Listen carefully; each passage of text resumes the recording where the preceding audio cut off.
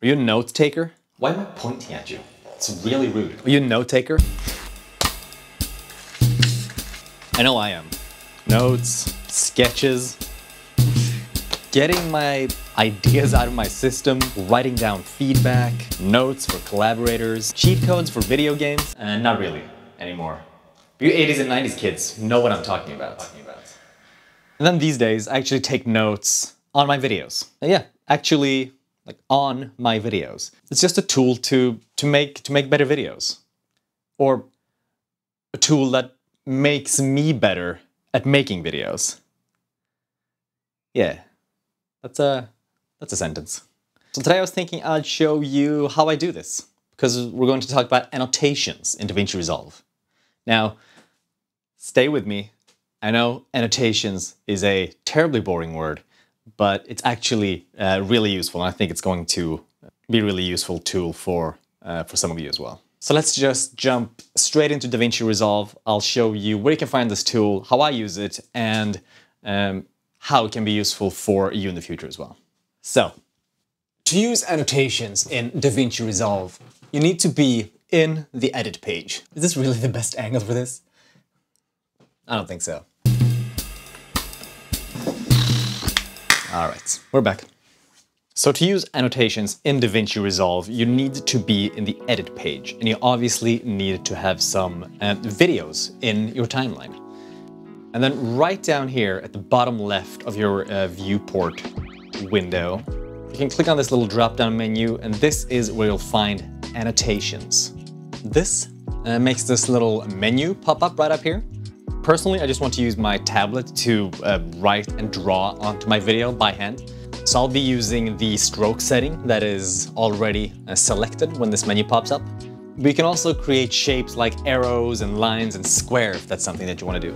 You can change the color of your annotations as well. I'm just gonna go for blue today, since it's a very orange scene, and the blue annotations are probably going to complement that nicely. Now, what I use this for, like I mentioned earlier, is to draw what I talk about in my YouTube videos. So maybe I'll talk about the shadows over here and how the light that is reflected on this wall really creates a nice soft light on our model's face right here. But this is not just great for creating informative YouTube videos. This is also great if you're collaborating with multiple editors. Maybe a colorist is going to take over your project, and you can just write down all your notes to your collaborators right on the video for them to see when they open up the project. And annotations are for the edit page only, so they don't export. So when you're outputting your video from DaVinci to a file, the annotations are not going to be in there. It's only for the editing process, for you and your collaborators. It's also really great if you're an editor that often works really closely with your clients. Maybe they are sitting next to you when you're showing them the video. You can actually take their notes straight into the video as well. As you can see down here, when I start drawing, it actually creates a new marker on the timeline. So you can be able to see exactly where you put your notes on the video. By default, it's only 1 frame long, but you can go in and change this if you wanted to by double-clicking it and just change the duration of your marker. Let's say you want it for 10 frames instead of 1. And you can actually label it as well, lighting tips. So now when you're hovering over it, you can actually see what that note is about.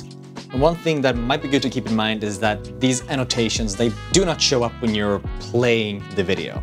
It's only when you pause the video and go to that point in the timeline where the marker is at that you can see the actual notes. If you want to draw or write on a video and you want it to be exported with the video itself, I think you have to do that in Fusion. I have never done that in DaVinci Resolve, so I cannot show you how. If you know how to do it, feel free to let me know in the comments how to. Because I'm sure there will be a point where I need to do that as well. All right, I think that's everything I had in mind for this little video. Yeah, I hope you'll find some use for annotations as well. All right, thank you for watching. I'll see you in the next one. Bye-bye.